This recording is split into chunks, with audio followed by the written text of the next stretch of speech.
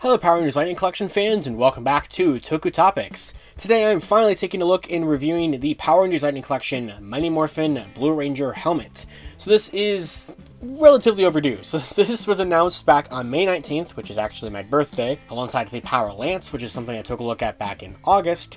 Now I have been procrastinating on buying the helmets, specifically this one and the Lord Draken helmet that was released as a GameStop and later fan channel release, because they upped the helmet prices starting with this one.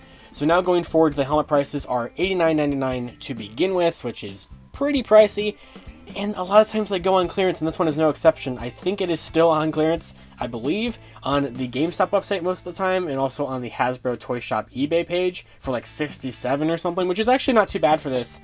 But it's basically just furthering your Lightning Collection helmets. If you have white, red, pink, Zed, Draken, this one, it's just another one to get, and it goes very nicely with the Lance. But I do like it a lot. It's our first plastic-free packaging Lightning Collection helmet that was released, because this one actually did end up releasing, I believe, before Draken's. They came out very similar time frames over the summer.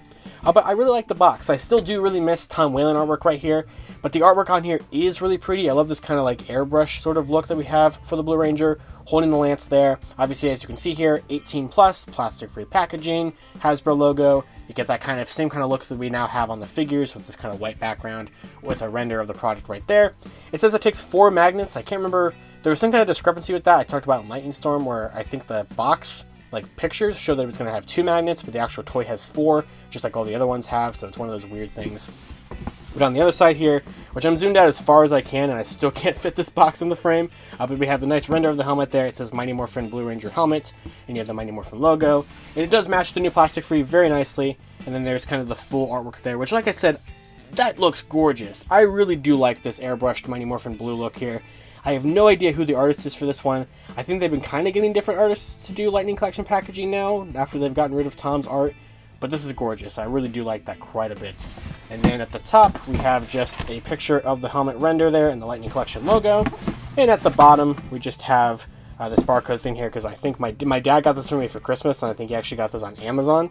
And you have a plastic-free packaging logo and stuff there.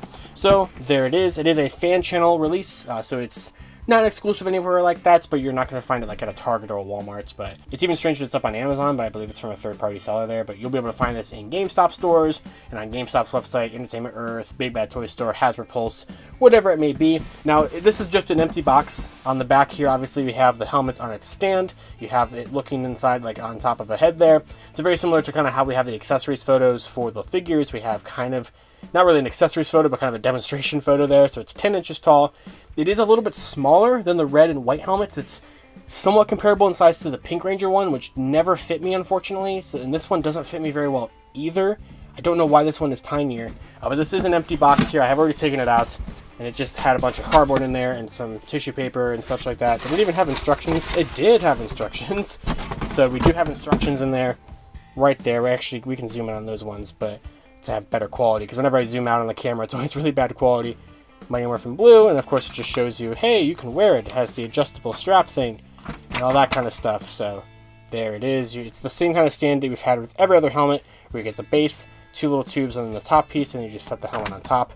So there it is. Now, of course, since this is giant, it's not going to fit. Well, it will fit in this display station, but of course I have to show it being on my head. So we're going to move over to my face cam video setup to take a look at the rest of this helmet. Here it is. So here is the Blue Ranger helmet. It's a little lopsided there on the stand, but it's, wow, that's even worse. But there it is. It's very nice looking if you can actually get it onto the stand. Not lopsided. There we go. It's also very reflective. You can see my whole computer screen there. But it looks really nice. I am very happy with this as a display piece. The Mighty Morphin Blue Ranger helmet, the Tricera Ranger helmet from Ranger, has always been one of my favorite designs here. The stand, nothing super special. It's exactly what you expect it to be. Though there have been some quality control problems with this one, where some people have not been getting the sticker on the stand, which is very odd, but it does just, rest on there. It's the same kind of stand we've had for all the other helmets, where you just have the 2-piece tube, the kind of stand on the base. Very flimsy kind of plastic, but it works for what it needs to do. It holds the helmet on there, and here it is, which, like I said, I think looks really nice. I love the silver, kind of metallic silver that we have on the horns, what is metallic silver, and the eyes look good, and the black lining detail, which kind of goes all the way around it, looks really sharp. I really do like this one a lot. There have been some people's quality control problems with some chipping paint and everything. Mine looks pretty good. Maybe there could be maybe like a slight little chip on my silver there, but it's not any kind of capacity to where I'm not happy with the finished product of this. The only thing I am kind of unhappy about is the scaling of it. It's like, it's not as big as the Red and White Ranger helmets, and I don't know why. Like, it should be the same kind of male helmet sculpt, or size at least. Like, I get why the Pink Ranger one was smaller, because it's supposed to be for more of like a female head sculpt. But like, or I keep calling helmet female head sculpt, like that isn't just a human person head. But like, it's just one of those things where like, I don't know why it's smaller. The interior is exactly the same as you would expect it to be. It has the same kind of headgear piece, and it has the little dial thing here, which my hand's kind of blocking it. Right there, where you can turn the dial and adjust the size of it to make it tighter or less tighter on your head. And that does help, of course. But right now I have it we're about to get there, at the highest setting it can go, which is right there. It can't turn it anymore. You do have the magnets. You have 2 magnets there, and you have, where are they? Or actually, no, wait, that's what it was. You have 2 magnets, but the box says that you have 4, but it's definitely only 2.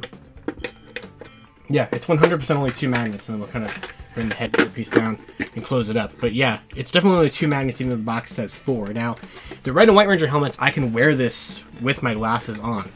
We'll try it here. I know that my hair usually gets caught in this, and like, it does go on. But like, oh man, yeah, the hair. But like, it doesn't want to move up as much. Like, I'm probably gonna have to take my glasses off, because like, it is definitely smaller. And we'll kind of try to tuck my hair in there and see how much can you actually hear me or not. Oh yeah, that is tighter. And like, the headgear piece, like, it just doesn't want to move very well, or it's like trying to move too much. Like, the plastic piece is like on my eyes, and it kind of hurts. These have always been difficult to kind of line up when you have them on. Yeah, it's just not really happening. So now, it could be the hair, obviously also could be the glasses. So oh, here we go, helmet hair. But we'll try it with the glasses off, you know, where I can barely see anything. See, because like, you're waiting for like a certain click that just isn't really happening. I think we got it. So, well, yep, see, it popped open again. Like, it doesn't, it's tight. And like, there's also like, you can definitely see my chin here. It doesn't cover as much of this as you want it to. It's definitely a little tight on my temples, on the side of my head. Like, I don't even know. Like, I don't know how well it even looks on camera. You can probably definitely see my eyes, which I should probably be looking more up at the camera. But like, it does kind of look cool, but like, it just doesn't feel like it's going to stay on there. I definitely don't really want to wear it for a long period of time. And it's definitely my least favorite of the ones that I've had to try to force onto my head. Because like, the Red and White Ranger ones fit me, you know, you kind of have to finagle them a little bit too, but they fit me relatively well. The Zed one, you just drop right on your head, so that's easy enough. But like, once you get it, it's nice, but like, I can also feel it very much against the back of my neck, just kind of rubbing up against there. It's, you can definitely tell that it's smaller. And yeah, it's starting to really kind of hurt the sides of my head, so we're going to stop that. Yeah, it's a shame, you know, like, I mean, obviously I buy these mainly to be a display piece, so in that regard, it's going to be perfectly fine. And like, I mean, that's what the Pink Ranger one is for me.